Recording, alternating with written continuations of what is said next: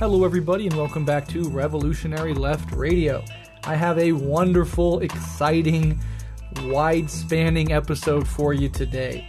I have my friend Matthew Furlong on to talk about the history of dialectics, the philosophy, the practice, the pedagogy, tracing its lineage back to Heraclitus, to Taoism, using figures like Jesus to make sense of it, tracing it through thinkers like Descartes and Spinoza, and ending on figures like Angela Davis and Foucault, through Marx and Lenin, and with a heavy emphasis, of course, on Mao. So this is a huge, fascinating whirlwind of an episode, and you do not need to listen to other episodes necessarily to engage with this one first or in any sequence. But as I mentioned in the episode, we do have our episode with Torkel Lawson on the principal contradiction, which I'll link to in the show notes, and our episode with Todd McGowan on Hegelian dialectics, which I'll also link to in the show notes. And those might be some places if you want to set up this conversation, which is, I think, a deeper dive than we covered in those, or if you would like to listen to this one first and go back to those, I'll make sure they're all in the show notes. So you can deepen your understanding of this stuff. And of course, at the end, he gives some more recommendations as well. Definitely going to have Matthew back on to talk about other topics. He really is a fountain of knowledge when it comes to this stuff, and a really unique and creative thinker. So we'll get into this episode. As a kind of funny aside, I didn't mention this to him, and I hope this doesn't offend him by any means, but he does kind of sound like Neil deGrasse Tyson, a much smarter, more philosophically informed version of Neil deGrasse Tyson. So if you hear that as well, let me know, because I don't know if it's just me hearing that or if it's actually a close imitation. But I thought that was kind of humorous, particularly because Neil deGrasse Tyson is sort of dunked on for not having any respect for philosophy, and this is... Matthew is a deeply creative philosophical thinker, so there's a little bit of irony there as well. And as always, if you like what we do here at Rev Left Radio, you could always support us on Patreon. We really appreciate it. It keeps me and David's family's heads above water, and in exchange for your donations, of course, you get access to monthly bonus content. Rev Left is and will forever be a show that is DIY, that is funded entirely and exclusively by our listeners. Nobody is going to offer a sponsorship or an advertisement contract with a communist philosophy podcast, and we accepted that early on. So we do depend on listeners like you to support this project, and we'll keep doing it as long as we have people who are willing to support it. So without further ado, let's get into this wonderful episode with my friend Matthew Furlong on the history of dialectics and so much more. Enjoy.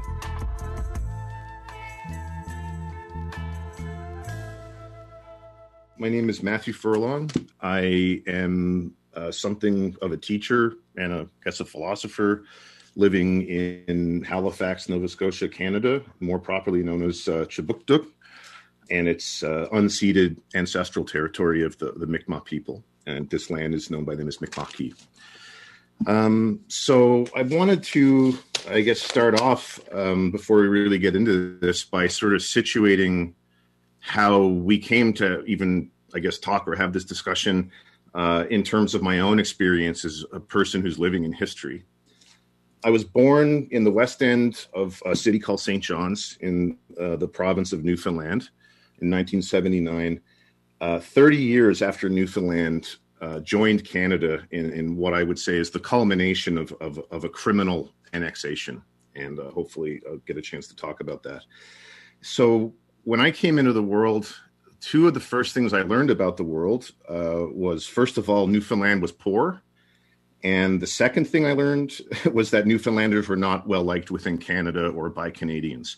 And so I spent a lot of my childhood feeling the hurt of, things that Canadians would say about us. They would say that we're lazy freeloaders, and we came to Canada because it's an act of mercy on their part.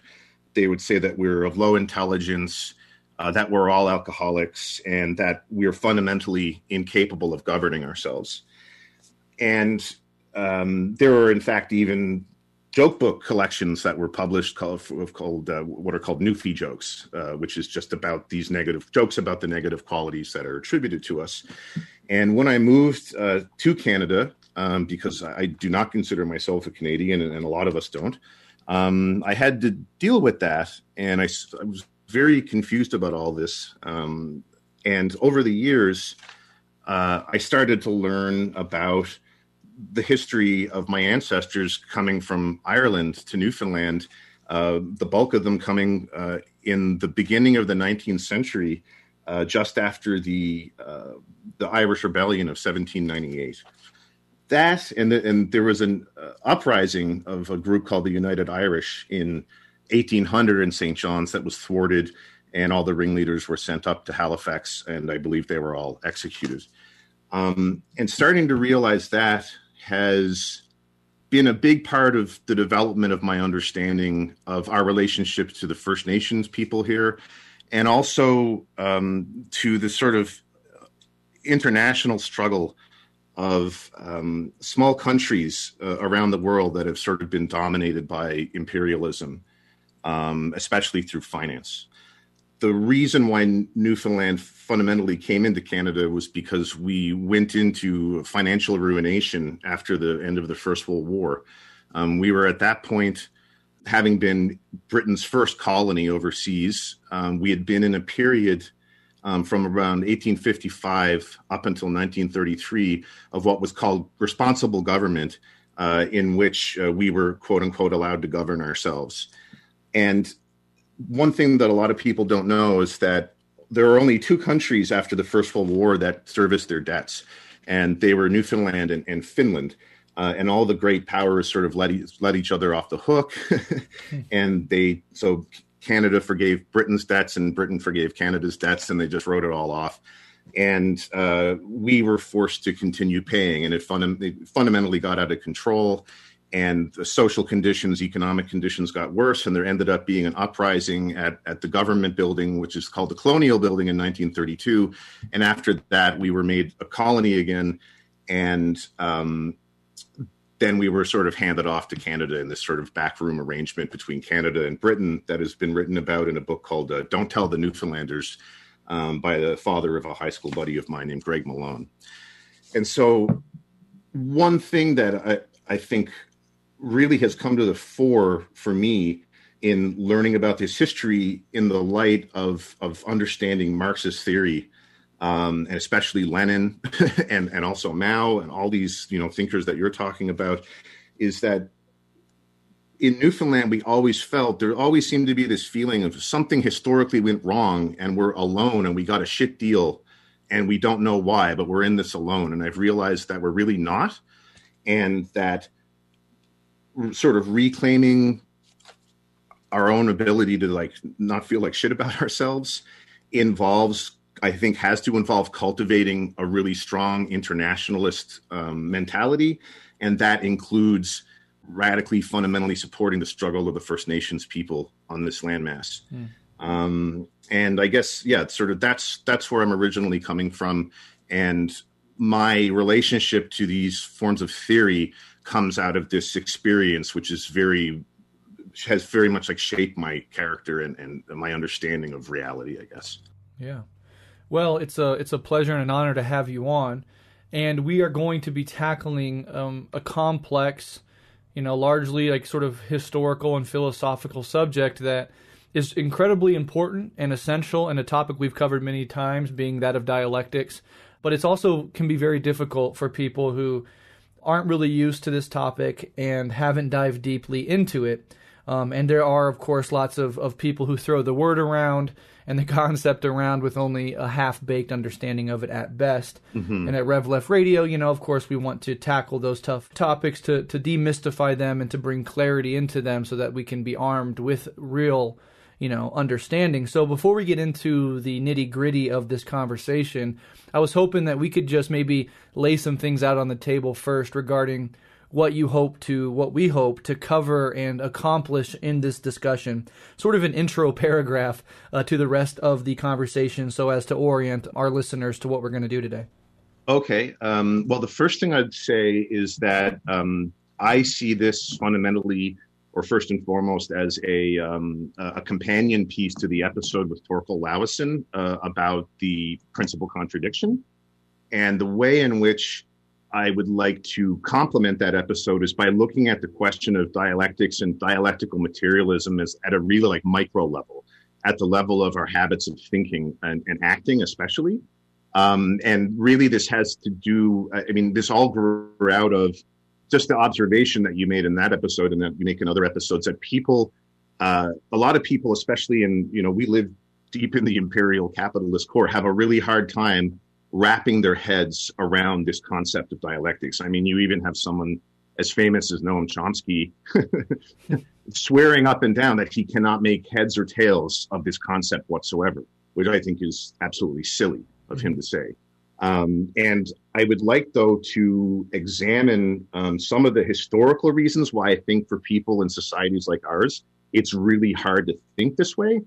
And to show that there are sort of positive driving factors in the history of what Mao Zedong On Contradiction calls metaphysics that have shaped our habits of thinking and acting and that make it hard for us to understand dialectical thinking and praxis.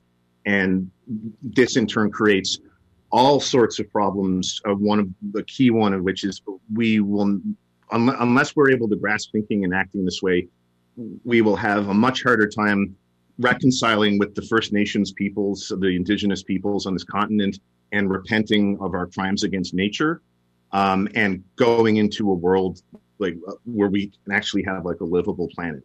Yeah. And so that's what I want to talk about. And also I would hope to give some people some food for thought about how to do group work of learning these theories and these ways of thinking and acting, and how we can engage the text in a really sort of getting down to the nitty gritty way, like doing close readings line by line and helping each other and supporting each other.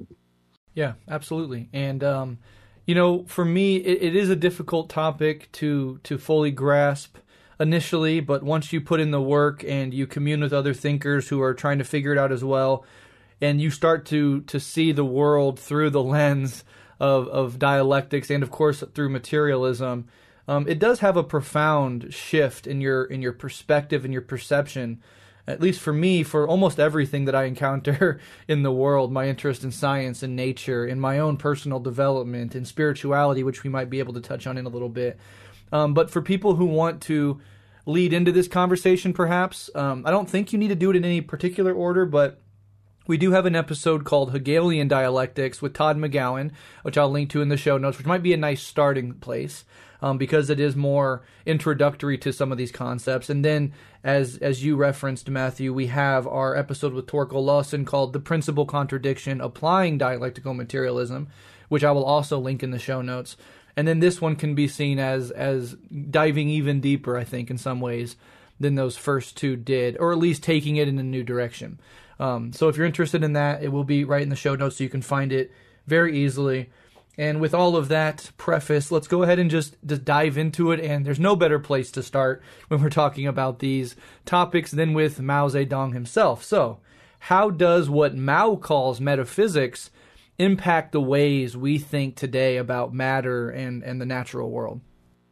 Okay, well, to begin answering that, I kind of have to do a little bit of groundwork. And this touches on one of the ways in which people who perhaps have gone through Anglo-American academic institutions might get tripped up on terminology. And that has to do with the term metaphysics and the fact that the term metaphysics actually applies to more than one concept, and that terminology or terms and concepts are not necessarily coterminous all the time. And what I mean by that is, and I'll just, open up on contradiction here. And by the way, just in case, I'll mention the page numbers. I'm using the Foreign Languages Press edition that came out in 2018, 5 essays on philosophy. Nice. So on page 32, in the first full section of On Contradiction, Mao says, throughout the history of human knowledge, there have been two conceptions concerning the law of development of the universe: the metaphysical conception and the dialectical conception, which form two opposing world outlooks. Lenin said, and here he quotes Lenin from On the Question of Dialectics, the two basic or two possible or two historically observable conceptions of development and then in brackets he says evolution, are development as decrease and increase, as repetition, and development as a unity of opposites, the division of a unity into mutually exclusive opposites and the reciprocal relation. That's the end of the Lenin quote. Mao continues. Here, Lenin was referring to these two different world outlooks.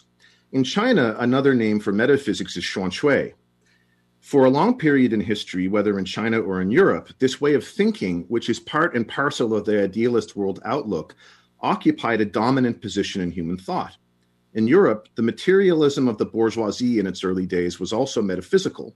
As the social economy of many European countries advanced to the stage of highly developed capitalism, as the forces of production, the class struggle, and the sciences developed to a level unprecedented in history, and as the industrial proletariat became the greatest motive force in historical development, there arose the Marxist world outlook of materialist dialectics. Then, in addition to open and barefaced reactionary idealism, vulgar evolutionism emerged among the bourgeoisie to oppose materialist dialectics. The metaphysical or vulgar evolutionist world outlook sees things as isolated, static, and one-sided. It regards all things in the universe, their forms and their species, as eternally isolated from one another and immutable. Such change as there is can only be an increase or decrease in quantity or a change of place. Moreover, the cause of such an increase or decrease or change of place is not inside things, but outside them. That is, the motive force is external.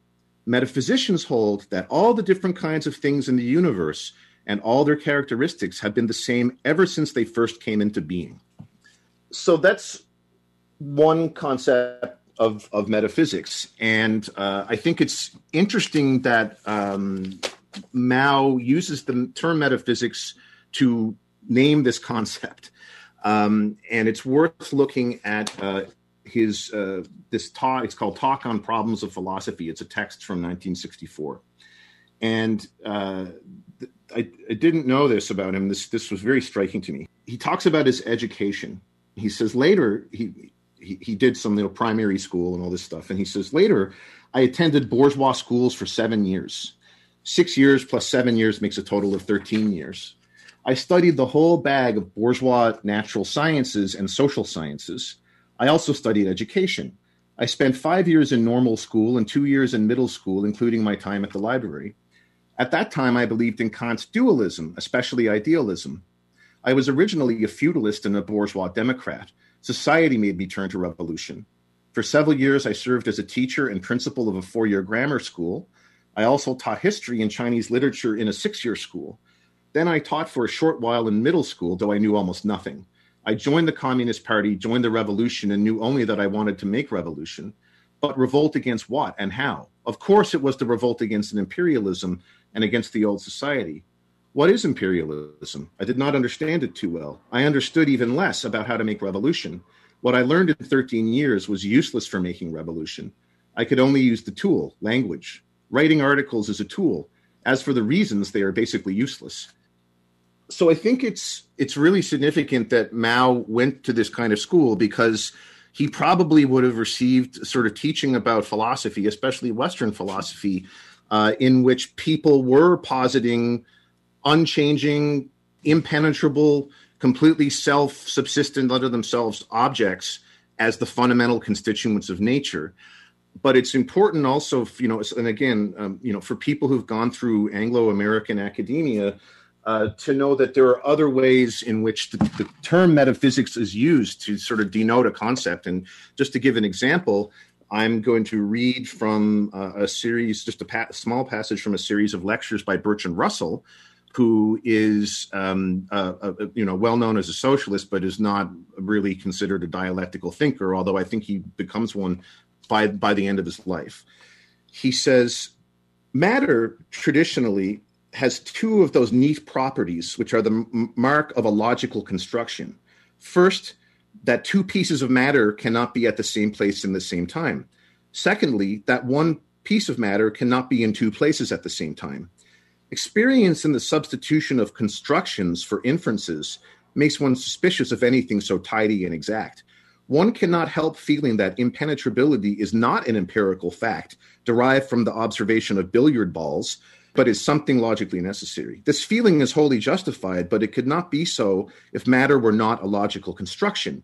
An immense number of occurrences coexist in any little region of space-time. When we are speaking of what is not logical construction, we find no such property as impenetrability, but on the contrary, endless overlapping of the events in a part of space-time, however small. And so in Russell's thinking, and this is typical of people who think like him, metaphysics, the term, is used to refer to the building of these logical tools that we use to try to understand the flux. It does not necessarily entail saying that the world is really made up of these things. And in fact, for Russell, somebody like Russell, metaphysics is about not saying that at all. And it's about linguistic tools to help us exist in nature, right? So a young person who starts to read Mao and read on contradiction might get tripped up by this. And so I just want to sort of throw that out there as kind of a cautionary note just at the very beginning, and just to point out to people like how much kind of depth and complexity there is between it, like historically and conceptually, between these terms and these words that we use and the concepts that they denote, because they can lead to a lot of misunderstanding. Absolutely. And there's lots of words like that. I mean, even the word materialism is used in different contexts in vastly different ways, and people can end up talking past one another if those things aren't clarified up front. Because this is a difficult topic, I am going to continue to promote other resources to deepen your understanding. And on our sister podcast, Red Menace, we have an entire episode working through Mao's On Contradiction. So if you're particularly interested in that text and what Mao has to say in that, check that out, because we don't only just talk about it, we teach it, and then we reflect on it. So if you're interested, definitely check it out. So Mao lays out this sort of bourgeois metaphysical worldview. He calls it part and parcel with idealism.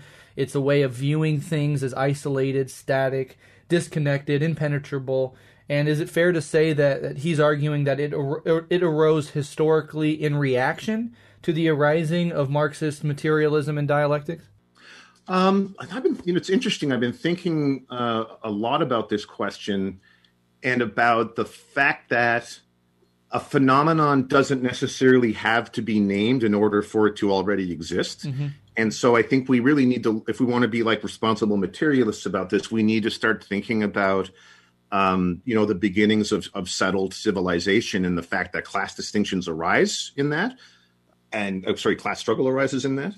And you can go back and, you could read Babylonian tablets and stuff. And that, you have these sort of priest leaders imposing representations of the nature of the cosmos in order to effectuate power. And those representations almost, you go all the way down.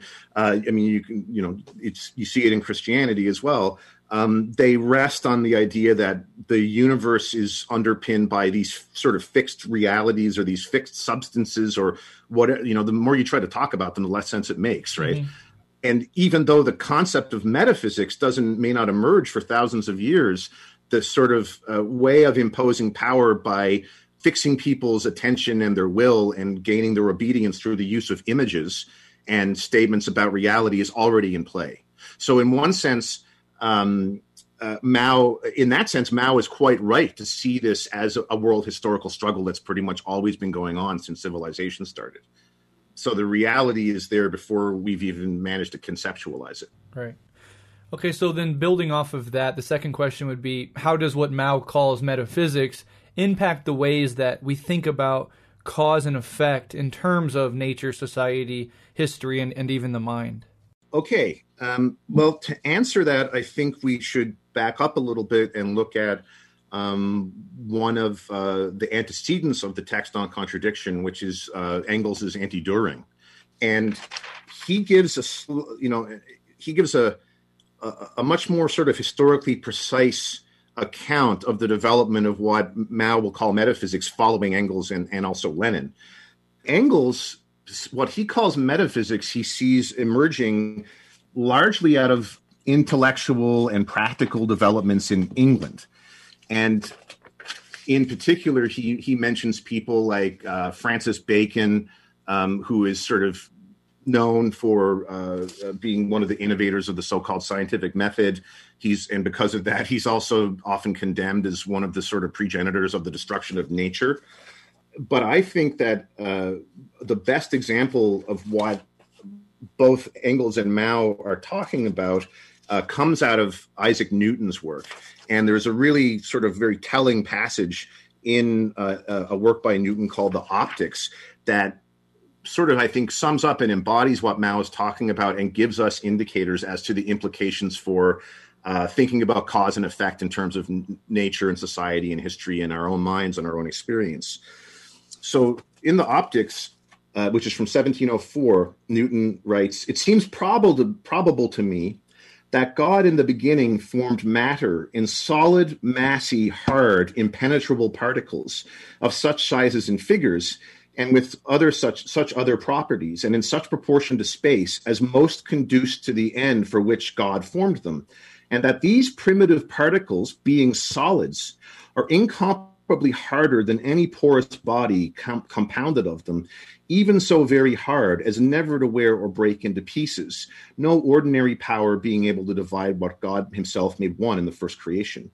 While the particles continue entire, they may compose bodies of one and the same nature and texture in all ages, but should they wear away or break into pieces, the nature of things depending on them would be changed." And so what Newton is proposing is basically that the universe is funnily made up of a fixed volume of empty space, which has fixed coordinates, and it's partially filled up because there is room for like a vacuum. It's partially filled up with these little tiny impenetrable, qualitatively identical little things like pebbles or something like that. And underneath all of the appearances of change and flux and entanglement that like Engels talks about, that's what's really, really there. And it's fixed and it's unchanging and it will always be the same. And it's what is really there when all the appearances go away.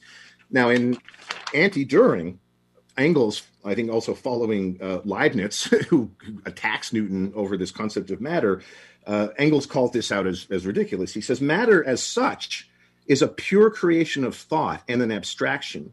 We leave out of account the qualitative differences of things and lumping them together as corporeally, the bodily existing things under the concept of matter. Hence, matter as such, as distinct from definite existing pieces of matter, like a chunk of an apple or something like that, is not anything sensuously existing. If natural science directed its efforts to seeking out uniform matter as such, to reducing qualitative differences to merely quantitative differences in combining identical smallest particles, it would be doing the same thing as demanding to see fruit as such instead of cherries, pears, apples, or the mammal as such instead of cats, dogs, sheep, etc., gas as such, metal, stone, chemical compound as such, motion as such." And in other words, he's saying that the concept of matter itself is, what someone like Russell will later call a metaphysical construction. It's a logical construction that we use as a tool to sort of get a handle on the world. And when you give matter as such a sort of character of its own, you end up falling into all of these illusions. And so that's why you end up getting ways of thinking about cause and effect that are very prevalent in societies like Canada and the United States. We think about everything in terms of what Aristotle would have called a moving cause. Like you hit a cue ball with the pool cue, and the cue ball hits the two ball, and then the two ball bounces off the side of the pool table and then hits another ball, and then it goes into the pocket. And we tend to think about causes and effects uniformly, almost universally in that way, when that kind of idea of cause and effect is not always useful or applicable or true. And I think it really has to do with this metaphysical conception of matter as sort of anonymous, qualitatively identical little particles that can't be broken down any further. Especially, we know now that modern physics has moved beyond that way of thinking about things. Well, it did so a long time ago, but it still affects our habits of thinking and acting, including in terms of how we think about our own individuality. We think, in bourgeois society, it's just you're just you, and your job is to exist as like a little particle in the world seeking its particle interests, and you're not actually interconnected in this, grand, symbiotic is not even a good enough word, right? This grand sort of interconnected, entanglement that Engels says, when you look at the world as a whole, when you just sit down and think and look and observe things, you know that you're within it, and there isn't necessarily an inside to you, or that's not necessarily outside. That's not a helpful way to think about things. But these kinds of metaphysical constructions that have arisen in societies, especially like England, and Engels really singles out England, have been just very powerful sort of agents in terms of the way we think. And this, I would also contend, is tangled up with the development of industrial technology and the basic logic of experimental science.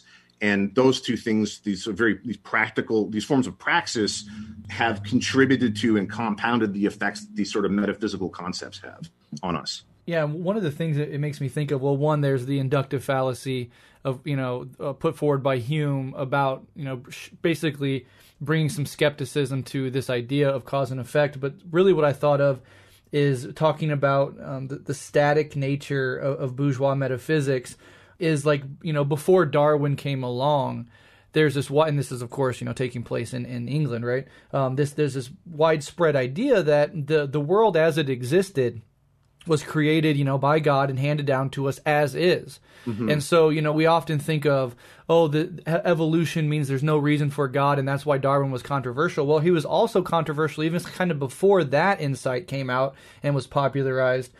Just simply for the idea that the animals that existed today, the animals and plants, fauna and flora, weren't always there in their current states, right? And so you can see as Darwinian evolution starts to take hold, and it's not this static set of categorical animals handed down by God, but rather it's this hyper interdependent, fluid, constantly morphing relationship between organisms and their natural environment and every other organism in that natural environment.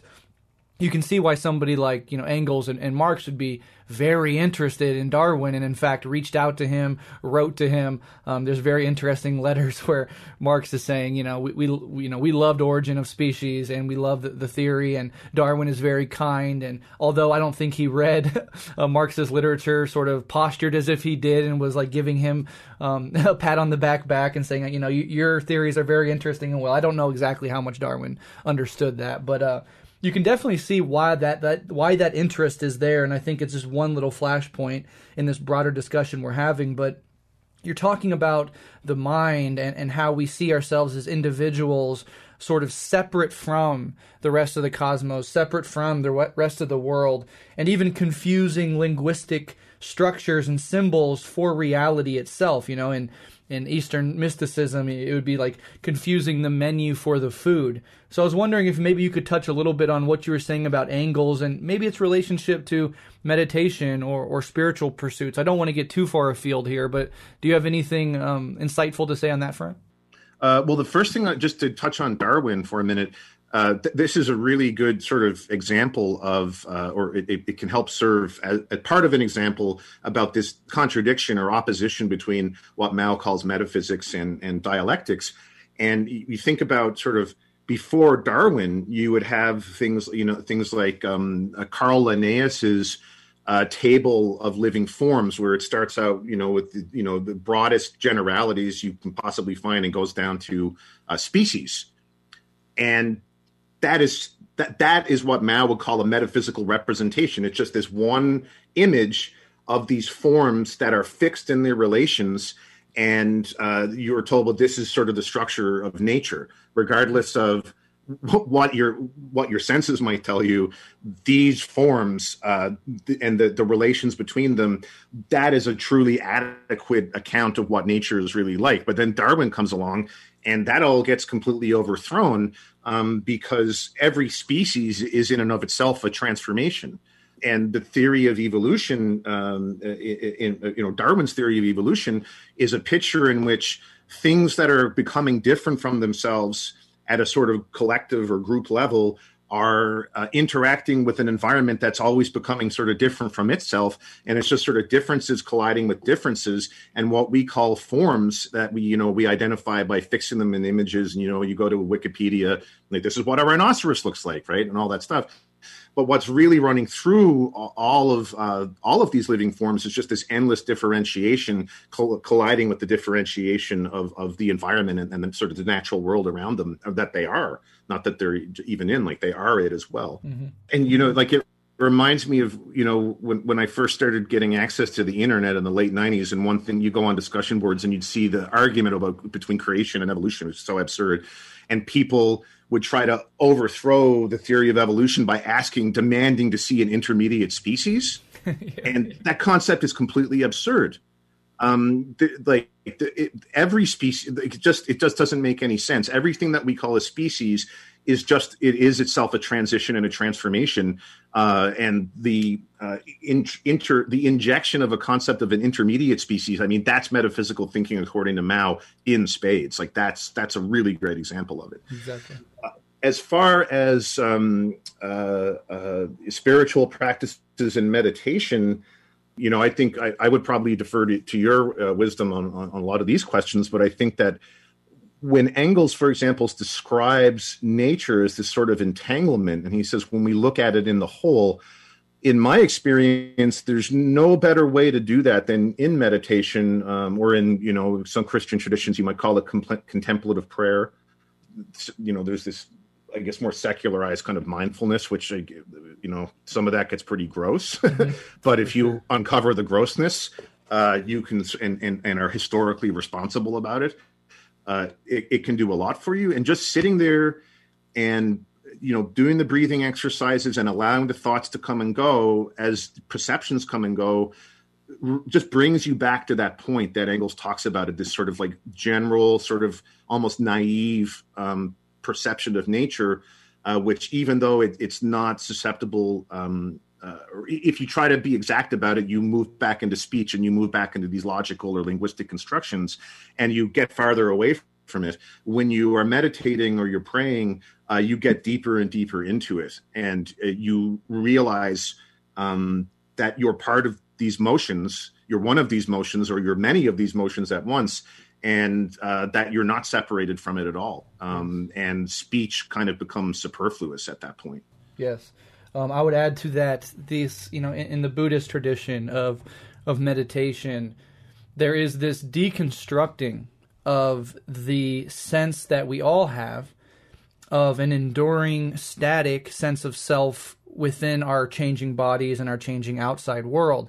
It's not this thing that we have logically thought through, but it's this thing that we viscerally feel to be true, as if, you at the age of 5, at the age of 15, at the age of 30, have very little in common, except that deep inside, often behind the eyes and between the ears, there is a little you in there somewhere. And since the body is changing, it's not synonymous with my body. I mean, I'm something up here in the control room of my mind, and the body is something I'm sort of engineering, and we can get into Cartesian dualism in a second. But by paying very close attention, minute attention, millisecond by millisecond, and this is a capacity that is, grown over time and through practice, you become viscerally aware, just as viscerally aware that you're a sense of a self. You become viscerally aware that does not exist, and that all there is this extreme, and as I said, millisecond by millisecond flux, this constant stream of change emerging from emptiness, right? Emerging from the formless realm into form constantly, perpetually. That realization, if it's achieved maybe prematurely, or if it's stumbled through drug use or spontaneous awakening, can be incredibly disorienting. And there are, if you want to learn more about that, look into the Dark Knight Project, where there are these experiences people have, sometimes even with very soft, low-level mindfulness practice. Like, these things sort of happen on accident sometimes, where people fall into this realization and become immensely disturbed by it because it is a radical overthrowing of this feeling that there is a you that is more or less in control, and you have this static self. But, for most people, it takes many years of practice, I think, to deconstruct that. And a sort of point that I want to make before I end this little rant is when you're constantly talking to yourself in your head all day, this constant inner chattering that we all do all the time, you're constantly creating this veil between you and the world around you that is being solidified into thought form, into logical structures, into categorizations, into conceptualizations, into words and ideas. And that is a process by which you take this influx, free-flowing, chaotic cosmos, and you make sense of it by turning it into little bites in your head and conceptualizing it. So, that tree out there is just a tree, and I don't need to really pay attention to it. I can just blast right past it. There's the sun, there are clouds. I have these little shorthand linguistic terms for them. And if you're thinking to yourself in your head all day, you're projecting into the future, you're reminiscing about the past, you're taking yourself out of the present moment. And it's that linguistic, logical, never-ending chattering inside the mind that acts as a barrier between you and this realization of profound impermanence, profound selflessness, etc. And so what you're doing in meditation practice is you're learning to exist in the present moment without falling into the veil of constant inner dialogue and chattering. Mm-hmm. And in the empty space that is created through many years of that practice, these realizations organically sort of blossom up. It's, you're not really forcing these things. You're not doing anything except standing back and letting things happen as they are without being constantly swept up in linguistic and logical structures inside your head. So I don't know. Interesting. Perhaps there's a whole episode on that alone. But anything you want to add before we move on? Yeah, I think just for me, one interesting twist, because I'm much more familiar with like pagan and Christian spirituality. I don't know if pagan's quite the right term. Sort of conceptualized, like rationalized forms of paganism that you find, and this may sound kind of counterintuitive to many listeners who are in Canada and the States, that comes out of Plato's or interpretations of Plato's thinking. And in these sort of trajectory that you find in sort of what's called like the Eastern, this is very, very broad, you might call the Eastern Church, or what is, I guess it's now known as the Orthodox Church. And then there were many divisions within that. In contemplative prayer, you encounter that kind of nothing that you, Brett, were just speaking about.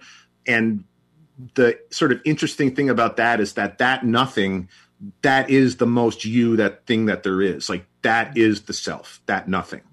And so it's sort of interesting to see these different ways of talking about it. In that, in say Buddhism, you leave the self behind by finding that nothing. And in these sort of pagan and Christian approaches, or these ways of thinking about it, you find the self by finding that nothing and leaving behind. So that's just an interesting twist and sort of a kind of historical complexity that I find interesting. Very interesting, yeah. And within Buddhism, we talk about the groundlessness of being, or emptiness, as being the ultimate. You can talk about it as no self, or you can talk about it as true self, right? Taking it from the front door or the back door, but you're getting to the same place either way.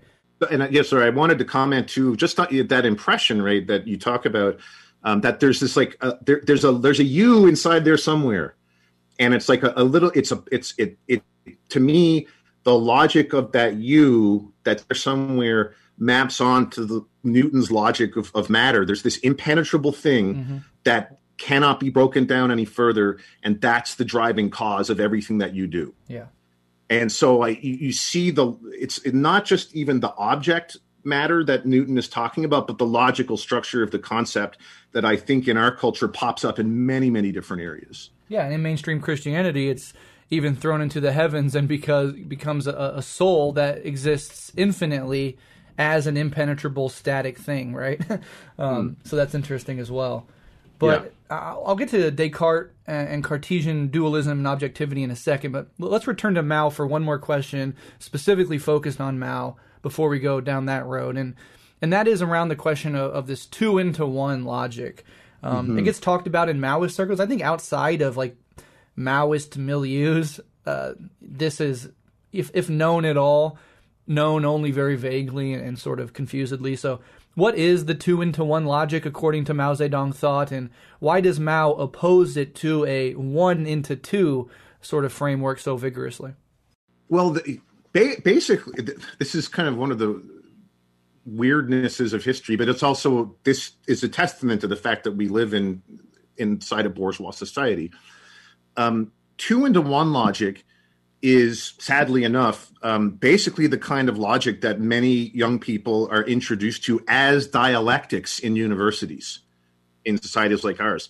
And I don't know if they still do this anymore in intro classes or anything like that, but one of the sort of teaching formulae for dialectics that I was first introduced to is the thesis, antithesis, synthesis structure. Are you familiar with that one? Absolutely, yep. Yeah, and that was taken to be a sort of a good minimal sort of teaching formula for understanding Hegel. And, there's lots of problems with Hegel, but that's not a true understanding of Hegelian dialectics whatsoever. But so basically 2-into-1, it rests on the idea that objects are separate and impenetrable in and of themselves, and they can only sort of bounce off of each other or maybe come into a conflict. And, depending on the kind of thing that it is, maybe there can be some sort of resolution or a synthesis between them. So in other words, you get some flour and you get some eggs and, a few other ingredients, and you put them all together and you make a pancake or a bunch of pancakes or whatever, make any baked good you can think of. And according to 2-into-1 logic, you would think that all of those ingredients were just sort of existing in and of themselves, and they were just static unto themselves, and they changed when you did something with them and you combined them. But the fact of the matter is that those goods that you used to make this thing were already changes in and of themselves. They were already something that was becoming something other than itself. Why this is dangerous and a problem for Mao is that it underpins revisionism and reformism, which is basically the idea that somehow the proletariat and the bourgeoisie can work it out. And that in itself rests on the idea that the proletariat and the bourgeoisie were just sort of these two cliques wandering around the world, and they just happen to bump into each other and get into a spat. And that if we can just, get on the same page in terms of what our shared interests are, then everything can work out. We can have a nice, peaceful, social democratic, parliamentary system or something like that. Yeah. How many times have you heard a liberal say, what we need is a little bit of capitalism and a little bit of socialism, right? Yeah, I've been hearing people say that since I was 14 years old. Yeah. I think the ideal is like 2/3 socialism and it's just that's metaphysical thinking. Exactly. And what, Mao's, this formula of 1-into-2 does, or helps you to be able to see, it helps you be able to understand, is that the proletariat and the bourgeoisie came into being together. And the Greek economist Yanis Varoufakis does a nice reconstruction of this in this talk on YouTube called Capitalism, the Beast That's Devouring Our Lives. And he talks about land enclosure policies in Ireland and as well as England. And, as we know, the English conquered Ireland in what it was like 1169. And then they spent, centuries crowding the Irish farmers out of their land and doing things like forcing them to produce cattle instead of vegetables and whatnot for subsistence, because the crown wanted to have meat to feed its armies and also to be able to trade at market on the continent. And people got pushed out more and more and more. And what it created was this roaming population of basically destitute, impoverished people going around being, just let me do some work and give me some money. You know what I mean? And so the wage relation comes out of that, that whole historical sequence. And the wage relation itself is the establishment of the bourgeoisie and the proletariat. They came into being together. They're kind of like charges or something like that, or this, the poles of like one dynamic. And they're going to go out together again. Right. And in our academic ways of thinking, which we introduce kids to the concept of dialectics through this thesis, antithesis, synthesis model. We botched the whole idea of dialectics right from the start, and that's how part of how you end up with like well-meaning kids being willing to engage stuff like social democracy for so much longer than they should, because they don't understand that the emergence of these classes, that itself is a 1 into 2 process, and it has nothing to do with these two self-subsistent communities of interest that just ran into each other and fought. Exactly. Yeah, so the proletariat and the bourgeoisie, far from being this like, well, then there's the bourgeoisie, that's the thesis, and then the proletariat is the antithesis, and then together they combine and something new comes out. It's a little bit of both.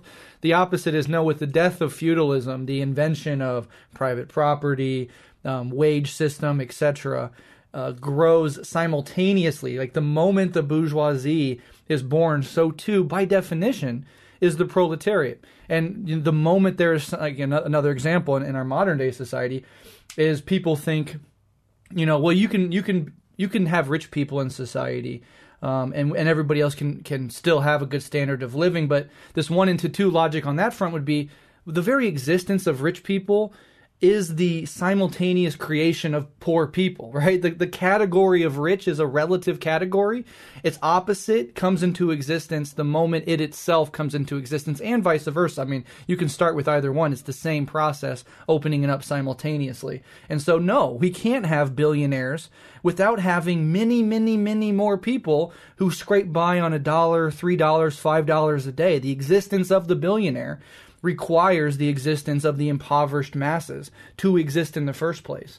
And that whole turning around the 2 into 1 logic into the 1 into 2 can be very clarifying when thinking through a multitude of different issues.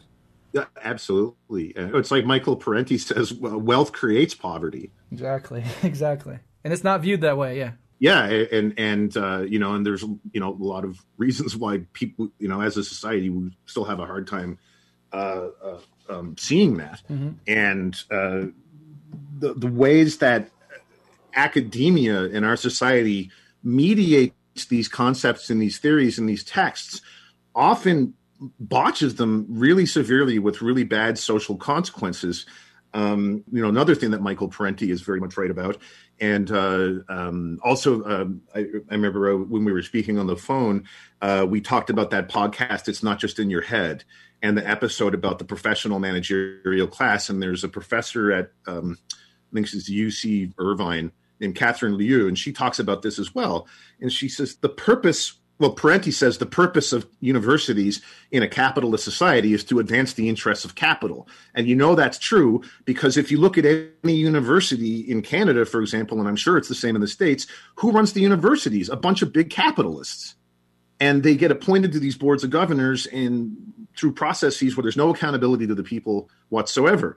And Catherine Liu, for her part, she says, sadly, the role of the professoriate in this context is to uphold the status quo. So, and the ones who do that better, they succeed more. Right. And so you end up getting these kinds of, you may get access to, say, the Communist Manifesto in university. I read the Communist Manifesto in first year university. My whole first year class did. But the way that it was taught to us obscured the meaning of the text. And the way that it was interpreted was, well, yeah, there's a lot of grievances that are given a voice in this text. And it's just really too bad that and somehow the Communist Manifesto always gets indexed by liberal academics to the Russian Revolution for some reason. It's just too bad that these socialists and these communists were so impatient and they couldn't do the hard work of building like access to parliamentary institutions so they could have their voice in parliament and we could mediate these differences, right? That completely misses the point of the text, which is that these differences cannot be mediated. And based on the way even that we teach abstract things like dialectics, teaching in a lot of university settings upholds these misunderstandings and makes people reject the insights of like Marx and Engels because of the structure of their thinking about it is botched. Exactly right. So, I mean, we talked about Hegelian dialectics, this sort of bastardization of thesis, antithesis, synthesis, which again we discussed in like Hegelian dialectics with Todd McGowan, which I'll link in the show notes. But this is really derived from the thinking of Johann Fichte, not necessarily. I mean, that whole framework is really advanced by Fichte, not necessarily by Hegel. So before we get into Heraclitus and go forward, can you talk a little bit about René Descartes and his concept of objectivity as it relates to our understanding of dialectics? I think this is very interesting because I often think of Descartes obviously tied to Cartesian dualism, which is an error in my opinion in a lot of ways. And I wouldn't necessarily think of him as a dialectical thinker by any means. What say you on that entire approach, and has your thought and thinking been changed by other people referencing Descartes and his mode of thinking? Well, yeah, the reason that I came to this realization about Descartes is really just because of Engels and Anti-Düring, where he says that Descartes was one of the best dialecticians in Europe. I was like, what? Yeah. And it really sort of peeled my wig back. I had to sit back for a while and be like, what's he talking about? And then I thought about the second meditation in the Meditations on First Philosophy, where he talks about individual things and how we know what they are. And I'll just read a passage here from the Meditation 2. Let us consider those things which are commonly believed to be the most distinctly grasped of all, namely the bodies we touch and see. Not bodies in general, mind you, for these general perceptions are apt to be somewhat more confused, but one body in particular. Let us take, for instance, this piece of wax. It has been taken quite recently from the honeycomb. It has not yet lost all of the honey flavor. It retains some of the scent of the flowers from which it was collected. Its color, shape, and size are manifest. It is hard and cold. It is easy to touch. If you rap on it with your knuckle, it will emit a sound. In short, everything is present in it that appears needed to enable a body to be known as distinctly as possible. But notice that, as I am speaking, I am bringing it close to the fire. The remaining traces of the honey flavor are disappearing. The scent is vanishing. The color is changing. The original shape is disappearing. Its size is increasing. It is becoming liquid and hot. You can hardly touch it. And now, when you rap on it, it no longer emits any sound. Does the wax still remain? I must confess that it does. No one denies that it does. No one thinks otherwise. So what was there in the wax that was so distinctly grasped? Certainly none of the aspects I reached by means of the senses. For whatever came under the senses of taste, smell, sight, touch, or hearing has now changed, and yet the wax remains. Perhaps the wax was what I think it is, what I now think it is, namely that the wax itself never really was the sweetness of the honey, nor the fragrance of the flowers, nor the whiteness, nor the shape, nor the sound, but instead was a body that a short time ago manifested itself to me in these ways, and now does so in other ways. But just what precisely is this thing that I thus imagine? Let us focus our attention on this and see what remains after we have removed everything that does not belong to the wax, only that it is sometimes extended, flexible, and mutable. But is it to be flexible and mutable? Is it what my imagination shows it to be, namely that this piece of wax can change from a round to a square shape, or from the latter to a triangular shape? Not at all, for I grasp the wax is incapable of innumerable changes of this sort, even though I am incapable of running through these innumerable changes by using my imagination. Therefore, this insight is not achieved by the faculty of the imagination. So what Descartes is saying, for Descartes, the standard of objective knowledge, and I should say in Descartes' time, the distinction between subjective and object, that's not really a concept. He has a distinction between what he calls formal thought and objective thought, and that's a whole can of worms that I cannot open up right now. But the main point is that for him, a truly clear and distinct idea of a thing outside of ourselves includes more changes than we'll probably ever be able to perceive about it. So it's not indexed to a visual representation of something. And I found this very interesting because it actually corresponds very closely, and this may surprise some people, to things that Mao says in the paper on practice. The real task of knowing is, through perception, to arrive at thought, to arrive step by step at the comprehension of the internal contradictions of objective things, of their laws, and of the internal relations between one process and another. That is, to arrive at logical knowledge, To repeat, logical knowledge differs from perceptual knowledge in that perceptual knowledge pertains to the separate aspects, the phenomena, and the external relation of things, whereas logical knowledge takes a big stride forward to reach the totality, the essence, and the internal relations of things, and discloses the inner contradictions in the surrounding world.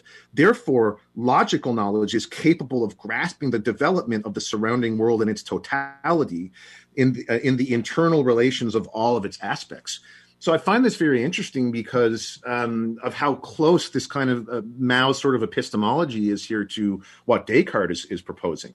And this is just a sort of a sidebar about Descartes and about Cartesian dualism. This is a really interesting example of how people can end up talking past each other about concepts because of terminological confusions. So in the third set of objections and replies to the Meditations, one of the commenters is Thomas Hobbes. And Thomas Hobbes gets into a big argument with Descartes, or tries to, about the concept of substance, and particularly the concept of incorporeal substance. He says that's absurd. You can't have an incorporeal substance because substance is fundamentally bodily. But Descartes' concept of substance is not the same as Hobbes's, or generally the more English concept of substance. For Descartes, he's taking that concept from medieval thinkers, and what substance means is just something that can be thought in and of itself. And the reason he divides these things up into corporeal and mental is because there are distinct vocabularies available for each. And that's so when he means corporeal substance, he doesn't necessarily really mean stuff or anything like that. Now, Spinoza comes after Descartes and says that there are all these logical problems with the way you use the term substance. So he says, my solution to that is to say that there's only one substance, and that's just the infinite activity of the universe, and every finite individual thing is just a mode of that substance. Spinoza's objection is look, this terminology creates a lot of confusion, and you're going to have people asking you questions sort of like Hobbes is asking, and they're going to ask you also questions like, well, if they're both called substance, what is it that they have in common that makes them both substances? And then you end up in this infinite regress of trying to figure out what the fundamental substance or what the fundamental meaning underpinning the dichotomy is. And Spinoza's like, well, there's only one it's just the universe. That's it. It's just that activity. That's all that it is. Fascinating. I love Spinoza, and the entire sort of revisiting of Descartes and framing it in a dialectical way. Again, with that wax substance, just to sort of summarize, there is this fluidity, this constant morphing, the interpenetration of the wax with temperature, with light, with Descartes' perspective and spatial dimensions within the room, and Descartes' consciousness itself, right? And so that is incredibly interesting. I haven't read Descartes since I was an undergrad, so perhaps I'll have to revisit him with this knowledge in mind. But that's all fascinating and wonderful. And let's go ahead and move forward now to actually going back in time, moving forward in our outline, Heraclitus. So how does Heraclitus fit into the bigger picture that we're discussing here, and what is the relationship between his thinking and the history of the concept of dialectics? Mm-hmm.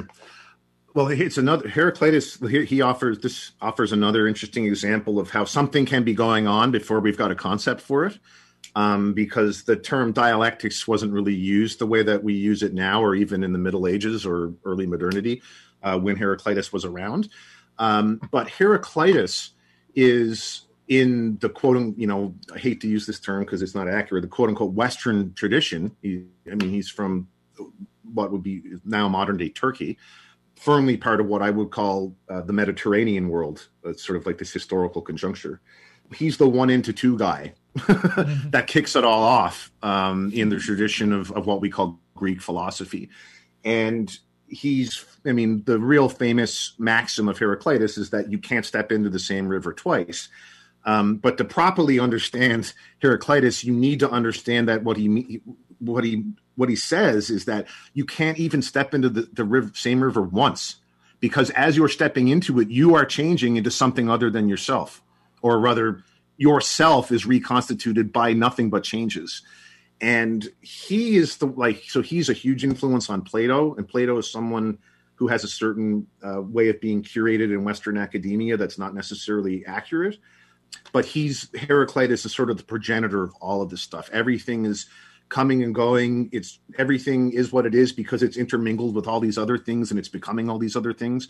So he's sort of like ground zero for this way of thinking in the Hellenic tradition. Yeah, and of course there's other thinkers in that tradition that carry on aspects of it, and definitely in what is called the East, right? With Taoism and Eastern mysticism and Eastern philosophy, dialectics was really part and parcel with how they viewed the world and their spiritual engagement with it. The Taoism itself, the symbol is the yin and yang, right? Is as I've talked about in previous episodes, an attempt to put into an image the idea of dialectics as this mutually interpenetrating coincidence of opposites, giving rise to the world as it is. So it's just very interesting to go back into the history of thought, both East, quote unquote, and West, quote unquote, and see these seeds of dialectical thinking always being present. And we could go even further back and discuss indigenous conceptions of the world, which shows that the dialectical way of apprehending the world is very human in many ways. And I'm personally very interested in learning more about indigenous traditions and how they relate to this concept as well. Yeah, and I think this is that's a really compelling motivator for breaking out of our sort of societal confusions about what this way of thinking really is. Because in order to enter into an authentic relationship with what the indigenous people are really asking for, we need to bust out of all these kinds of forms of thinking that Mao calls metaphysical, including the thesis, antithesis, synthesis concept of dialectics, which is itself metaphysical in Mao's terms. Absolutely. All right. You talked a little bit earlier about medieval Christianity and the Eastern Church. Did you have anything else to say on that front, or would you want to move on? Just that there's a whole sort of tradition or strand or trajectory that's not really well known about. And part of my motivation for all of this discussion is in a way to attack Martin Heidegger, because Martin Heidegger starts off Being in Time, his major work, with the claim that in the quote unquote West, we've basically lost what Mao, according to Mao's terms that we're talking about here, will call dialectics, and we've just fallen into what Heidegger might call dogmatic metaphysics, and the structure and the content of what he calls metaphysics is very close to what Mao calls metaphysics. And unfortunately, we know how Heidegger dealt with these problems and the praxis that it led him into, and that sucks, and he's an asshole. Yeah. But a way that he's also an asshole that we don't talk about is that he doesn't know or mention anything about all of these thinkers that emerged in and around like Syria, Turkey, like all of these places that in what we would now call like the Middle East, that are part of pagan and Christian and then eventually like Muslim developments that maintain this radical sort of 1 into 2 dialectics in like spiritual practice. And I find it really telling and really troubling and interesting that somebody who joined the Nazi Party would erase this entire reality and give to, and Heidegger was very influential in Western academia for a long time. And he probably, I'm not really in it, so like maybe he still is, but he completely just cancels out all of this sort of a heritage that belongs to all of us. And as you said, it's dialectics, it's very human. And that humanity is preserved in these thinkers in these trajectories that somebody like Heidegger ignores, and that has been largely ignored for a long time until relatively recently, as more and more scholars are finding out about these people. So I'm thinking about theologians. Some of these people were monks, like Maximus the Confessor, Gregory of Nyssa, Basil the Great, John of Damascus, all of these people, and they basically have, in their own way, a 1 into 2 logic about the relationship between divinity and finite nature, and they see it as one reality and not 2 realities where you die and you go to the other room, right? And I think a really good resource for understanding this in the context of this theological tradition is a podcast called Glory to God by an Orthodox priest named Father Stephen Freeman, and I believe he's in Tennessee, and he has I think it's a 10-part series that these are the first 10 episodes of the podcast called or their deal with the topic of what he calls a one-story universe. And he lays out in really accessible language how this Orthodox theology requires that what we think of as divinity and what we think of as finite, changing, living, being born and living and dying nature, that's just one reality, and they're not two separate spheres at all.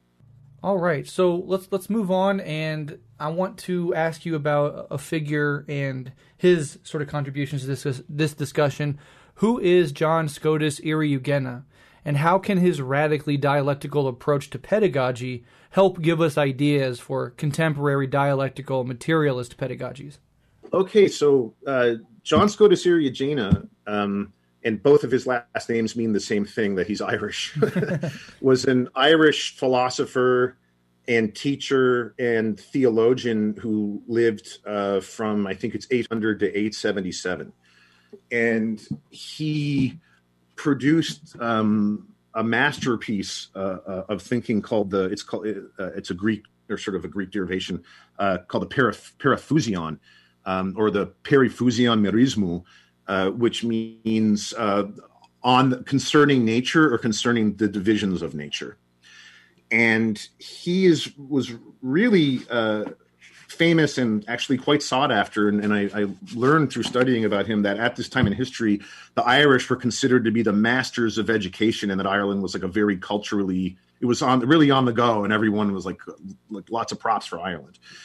And he came up with this, his dialectic out of studying a number of the thinkers that I just mentioned, but also some what are called Neoplatonist thinkers. And these are these interpreters of certain texts of Plato's that give rise to this radical dialectics. And two big names for that in this trajectory are Proclus, who was the last headmaster of Plato's Academy at Athens. And I believe I think he might have been originally from Alexandria. No, he was born in Constantinople. So what is now Istanbul. And the other one is a very mysterious figure known as Dionysius the Pseudo-Areopagite. And he's called the Pseudo-Areopagite because he claimed to be the Dionysius that I think he appears in the Acts of the Apostles at the Areopagus listening to Paul preach. And then it was found out hundreds of years later that this guy was not from that time at all, and he just made it all up, and nobody really knows who he is. But what Eriugena does in his thinking is come up with a radically dialectical conception of nature that is split into sort of what he calls these four divisions, and they're all sort of interpenetrating into each other, and they have a prior unity, and in their forms they sort of interpenetrate when we try to study them logically. But the really important one for him, it's what he calls the fourth species of nature, which he calls the uncreated uncreator, and it is this divine nothing. And when you engage in prayer, or what we might also call meditation, you get in touch with that nothing. And he picks up on Orthodox theology by basically working from what is called the Chalcedonian definition. The Chalcedonian definition is a definition in Christian theology of the nature of Jesus Christ. And it was worked out at the Council of Chalcedon, which is in what is now, it's called Kadıköy in Turkey. And it was voted on by all these bishops. They worked it out together. And what they were trying to do is as I was talking about earlier, come up with a definition where Christ is like an icon or an image of the complete unity of the finite and the infinite in the universe. And so they say, we all with one accord teach men to acknowledge one and the same Son, our Lord Jesus Christ, that once complete in Godhead and complete in manhood, truly God and truly man, consisting also of a reasonable soul and body, of one substance, and this they use the Greek term is homoousios, so essentially the same as the Father as regards his Godhead, and at the same time of one substance with us as regards his manhood. And what this concept is doing is trying to build into liturgical practice this radical logic of one into two, according to which the finite and the infinite are like, they're basically unified, and their separation is like a matter of perspective. And Eriugena takes this logic to radical extremes. Like, for example, he says in the fourth volume, in the Paraphusion is in the form of a dialogue between a teacher and a student. He says that when we engage in thinking together and learning together, and we're talking, and this is in a dialogical fashion, we are actually creating each other's minds. He says, when I understand what you understand, I am made your understanding. And in a certain way that cannot be described, I am created in you. So I come in you. In the same way, when you clearly understand what I clearly understand, you are made my understanding, and of two understandings is made one, formed from that which we both clearly and without doubt understand. For example, to take an illustration from numerology, you understand that the number 6 is equal to its parts.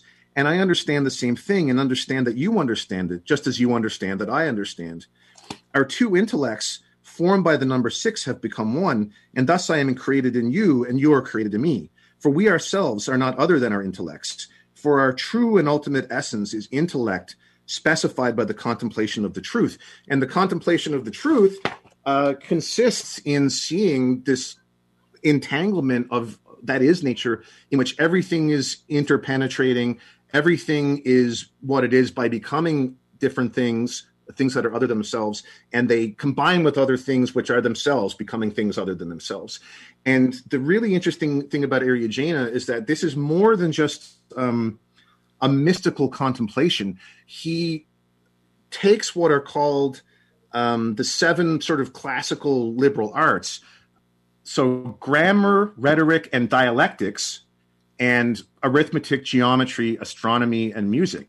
And he treats, following his predecessor, one of his predecessors, this guy named Alcuin of York, dialectics is the king, or the queen, the pinnacle of the liberal arts, because they teach us, dialectic teaches us how to shape our minds to be in conformity with the character of nature, which is this endless changing, passing in and out of selfhood and otherness and all this kind of stuff. So he brings the mystical experience, that moment when you get in touch with that nothing, he brings that into the heart of the sciences. And that's what I find really fascinating about him. And he has a lot of good sort of, if you want to read a medieval text from the 800s and you think you can put up with it, there's a lot of good there's food for thought there about how in the contemporary world we might elaborate dialectical forms of education and teaching. I really, really love that. I think it's a profound way to view things. Like you could apply it to anything, and you could apply it to Rev Left Radio. Like Rev Left Radio is not this one thing; it is this constantly evolving, morphing, interpenetrated project that is not just me and David coming and putting a show together, but is like this constant interconnection with all of the listeners, everybody offering topics. Every guest that I have changes the structure of my thinking and adds something new to it, and hopefully vice versa. And that's just one little silly example, but it can be applied to so many things. And it really, to me, it reveals this deep beauty, this morphing, fluid, constantly evolving and transforming beauty.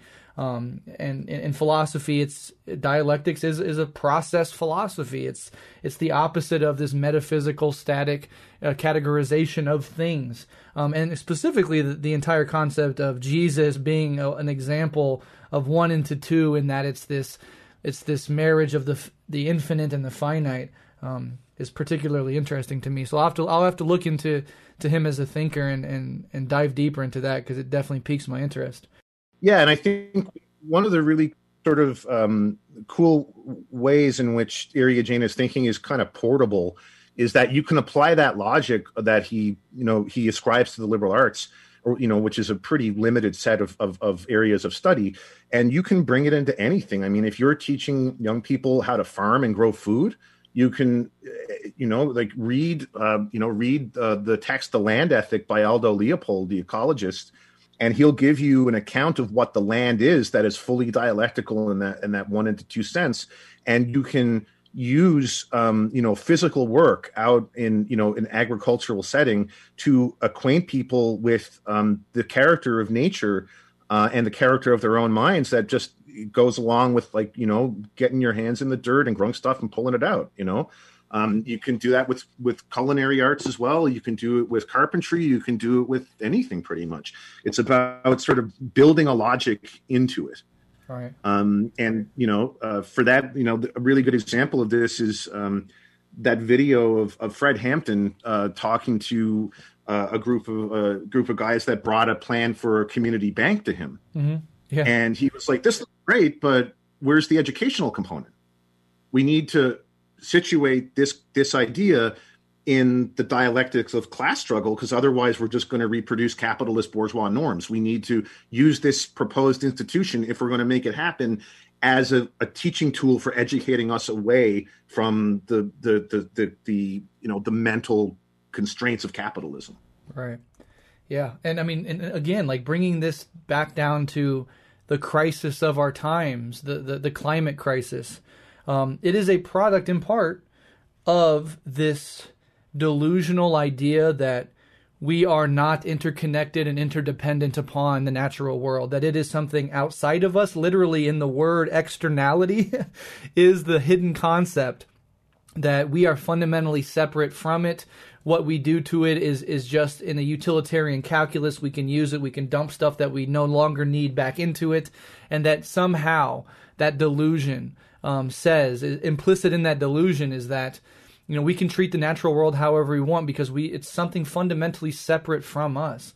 And that whole way of thinking, focused on that issue, has brought our species and our civilization to the brink of collapse. So this is not merely heady, abstract philosophizing. This has day-to-day, hardcore material consequences for us, our children, and everybody we know and love. And so, I think that's an important point to highlight throughout this discussion, and as we zoom in towards the end here. Yeah, and this is why I think it's really important to see how sort of like this kind of conception of fundamental matter that I just articulated from Newton is bound up with the development of industrial technology and the so-called scientific method, because both of those praxis and theories depend on breaking things down to smaller components and just manipulate them at the level of the smaller components, right? So that's how you can get these crazy, really broadly distributed production chains where that's another form of alienation in production. And in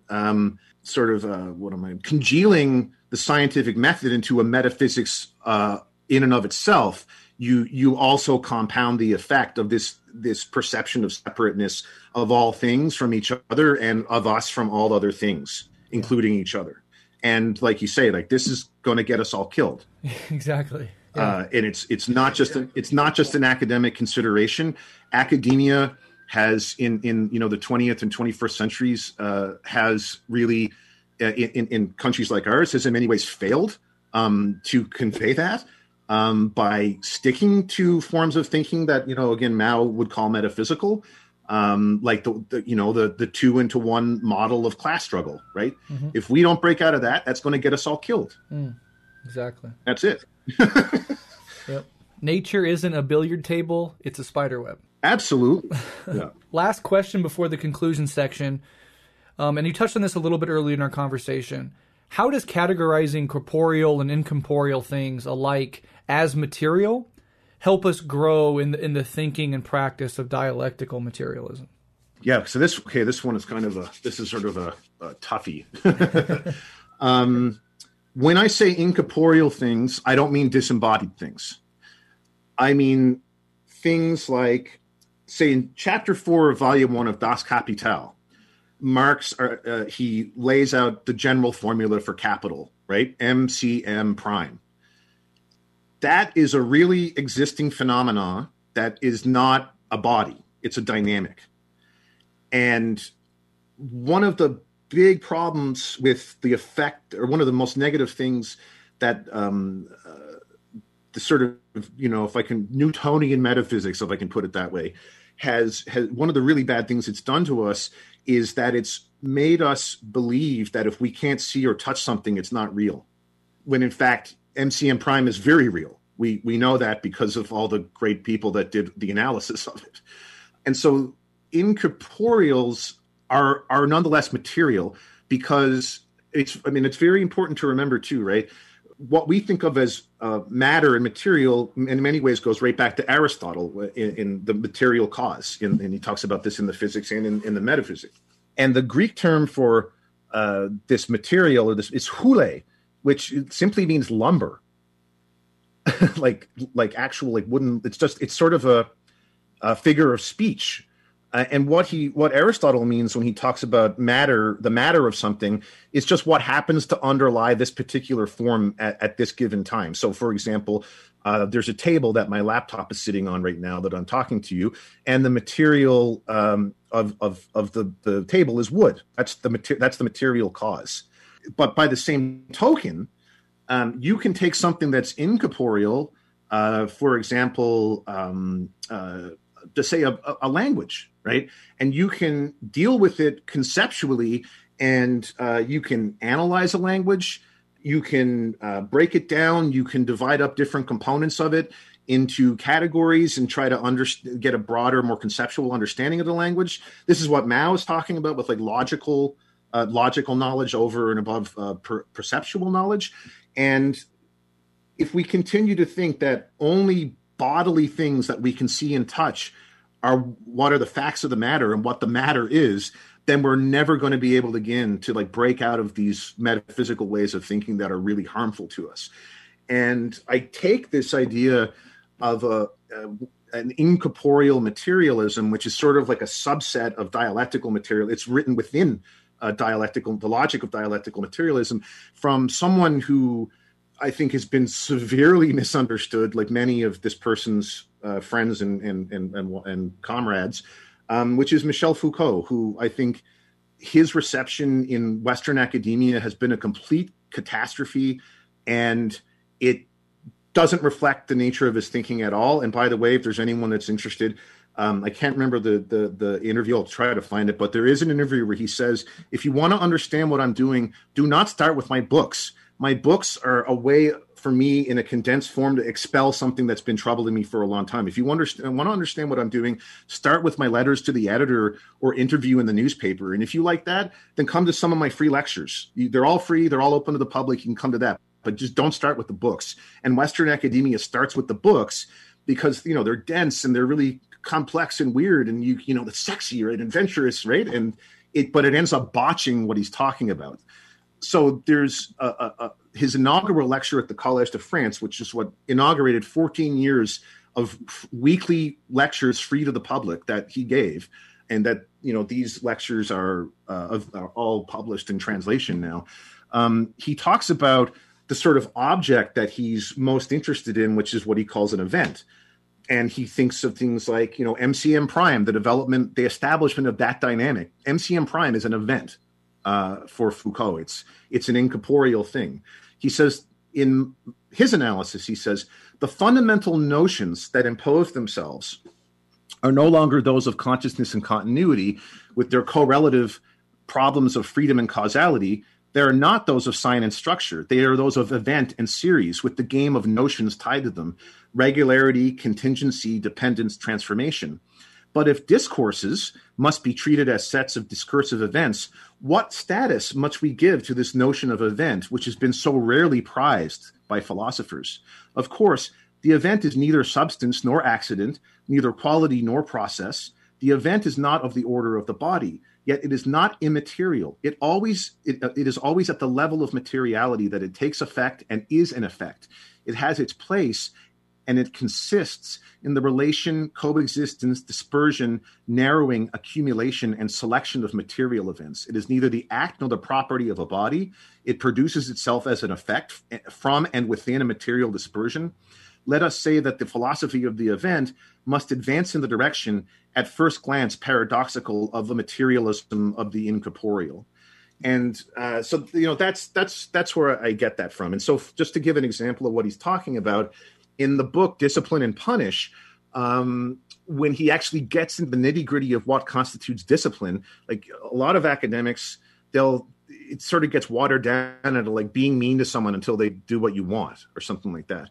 But if you read through the logic of discipline, what he's saying is that this is MCM prime installed into your body to make you exponentially more productive of, capital through your actions on the factory floor or in whatever situation you're in where you're being, you're undergoing alienation due to capitalism.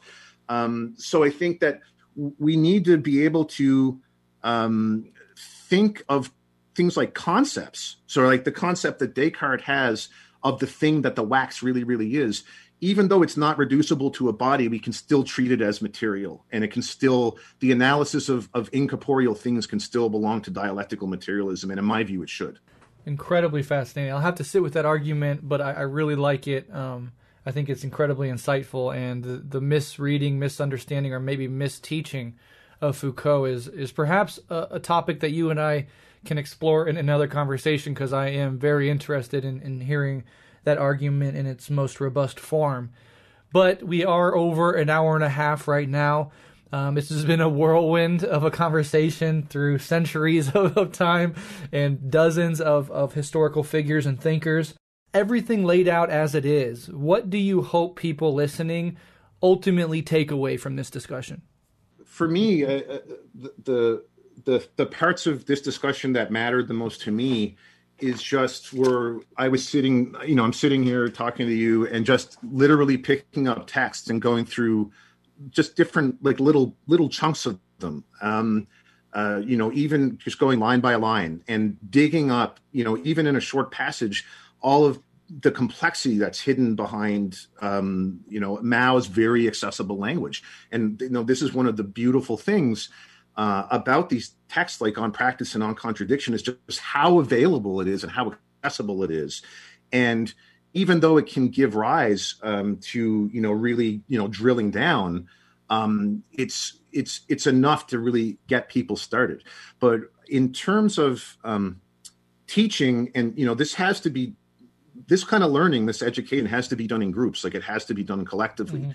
And there are always going to be people who, maybe they're a little bit older, they've just done a little bit more reading.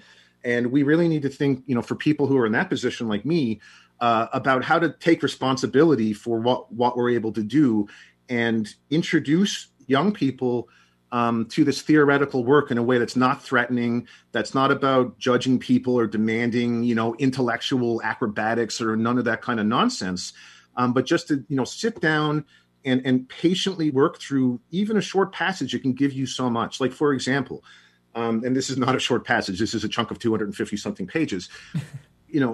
I like to lurk on like left discussion forums and see what people are saying. Yeah. And you see this a lot, right? Like, someone comes in and they misunderstand something and everyone dogpiles them and go read theory. And, that's a funny meme. I get that. But at the same time, for those of us who have done this reading and are able to do this reading and communicate about it, we need to do a little bit more than just say that. So, for example, Das Kapital, that's a big baby boy.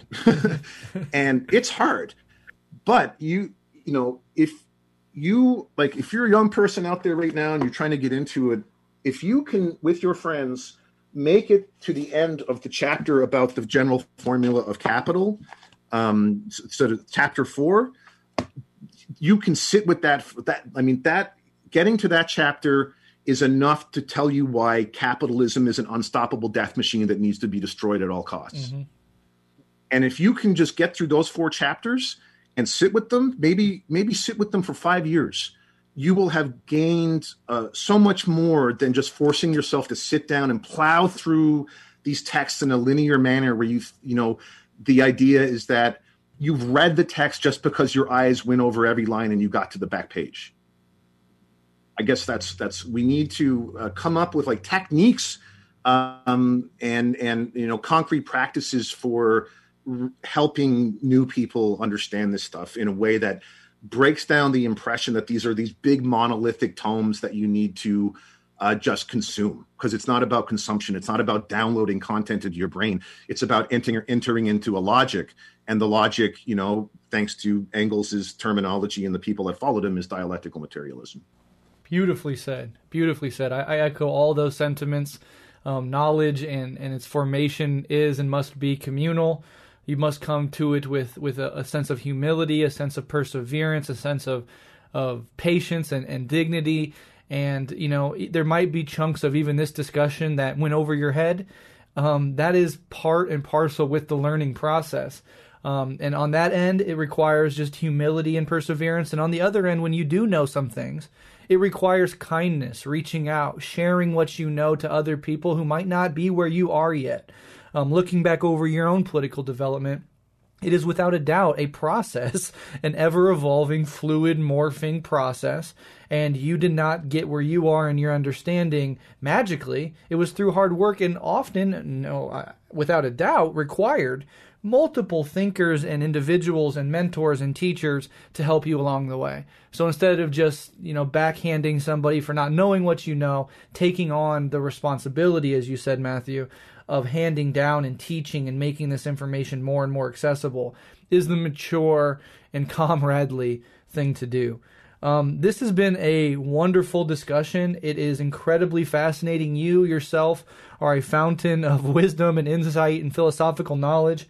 Before I let you go, though, is there any recommendations you'd want to offer to anyone listening who wants to dive deeper? Well, the first thing I would say is that if you want to read someone who's a powerful dialectician, really good at it, that doesn't get into jargon or doesn't make it like this abstract conceptual thing, but just weaves that logic into the object of their discussion, I would say read Angela Davis. For one thing, she blows me away with her analysis, dialectical analyses of things. What else? I guess mainly when I recommend this, I'll recommend Revolutionary Left Radio. If you're interested in some of the spiritual, theological things I'm talking about, Father Freeman's podcast, the series about the one-story universe as opposed to the two-story universe, which is the one in which God lives upstairs and when you die, you go there or something like that, and you wake up and he gives you treats or something. That for anyone that's interested in or it's a practitioner of Christian spirituality or whatever, and they're trying to see how they can bring that stuff closer to this stuff that we've been talking about today. I think the One Story Universe series is really fascinating. And I'm sure there's all these things that I'll remember after I turn the microphone off, but I really can't think of anything else right now. Well, you did say this really interesting thing at the beginning of our conversation before we started recording about anarcho-primitivism and your engagement with that episode. Did you want to say anything about that? Because that was sort of counterintuitive to me. Yeah, absolutely. This was with Dr. Leila Abdelrahim. Mm-hmm. And I think this dovetails with what I was saying about incorporeals and materiality. Modern, and I draw also to some extent on the Canadian philosopher Marshall McLuhan here, who is also misunderstood and is extremely powerful as a dialectician. Due to these sort of metaphysical developments, as Mao has characterized them, and as I have tried to help Mao characterize for the listeners, we have what McLuhan calls a ratio of our different senses, which really prioritizes vision. Because the metaphysical sort of frame that we're trapped in depends on things being fixed. And, when we represent the table of living beings that Carl Linnaeus comes up with, what I found really valuable in Dr. Abdelrahim's discussion is, and also, from McLuhan is, ways of vitalizing our sense of hearing and just oral culture and transmitting things orally. So like, this might sound weird, but I mean, audiobooks and people learning theory by listening instead of sitting down and reading, that's something that we should cultivate. And the more we do cultivate our other senses other than sight, the more I think we'll be able to understand what someone like Mao is talking about and the jump from perceptual to logical knowledge. The more easy it is to understand that conception of objectivity that I just pulled out of Descartes.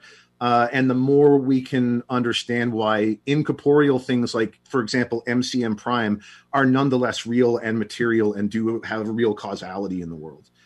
So I think there's a lot of food. And then there's, I mean, obviously the stuff about reconciling with nature and all that. I mean, there's so much beautiful discussion on an episode. But I just think that's a really good sort of accompaniment to some of the stuff I've been talking about. Wonderful. Well, we'll link to that show in the show notes as well. Very interesting take on that. I really appreciate that. Matthew, it's been a wonderful discussion. Let's absolutely do this again. I mean, we could have an episode on Engels anti-Dühring. We could have an episode on Foucault. We could have an episode on McLuhan or anything else that you wanted to. I really appreciate you coming on, sharing your knowledge with us, and hopefully this is the first of many dialogues that you and I have together. Oh, I would love to tackle any of those topics. And I just want to, just so the listeners know, like, I'm not really an author. I don't have any profile or anything like that. I sort of just wandered in off the street by emailing you. And I've literally been sitting here with all these texts of my own preparation and books just surrounding me and like lifting them up and doing this on the fly as we've been going. And that's the way I prefer to work. And I want to thank you for giving me the venue to do that, because there's not very many of them.